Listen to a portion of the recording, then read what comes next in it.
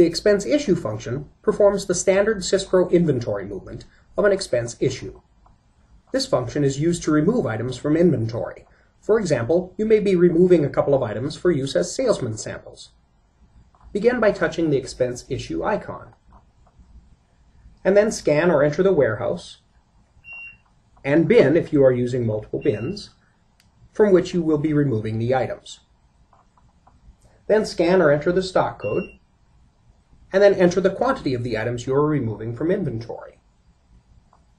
The reference and note fields are standard SysPro fields, and you can set the default responses for them as I have illustrated here. Touch Post to complete the transaction, and when the Post Successful message appears, those items have been removed from inventory. This concludes the demonstration of the expense issue function. For more information, we encourage you to view the other riteSCAN video demonstrations available on this website.